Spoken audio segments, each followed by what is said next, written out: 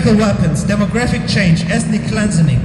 systematic bombings and drones are part of the war machine that Turkey is deploying inside and outside its borders against the civilian population and the Kurdish militias, which turns its attacks into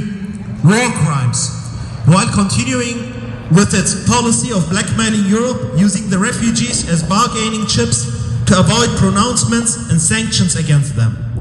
In Kurdistan, there is an organized people who are resisting not only against NATO's second largest army, but also against fratricidal collaborators, mass mercenaries and jihadists operating as support groups to Turkey.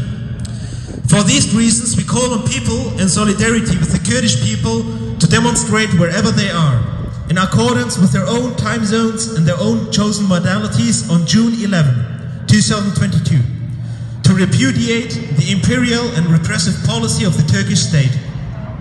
We also call to defend the revolutionary process initiated in Kurdistan, whose paradigm is based on the liberation of women, direct democracy, and ecological life as expressions of a free society.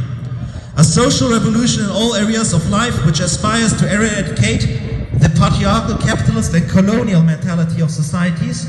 and which has become an inspiration for movements around the world that fight for liberation and for the right to self-determination of the peoples.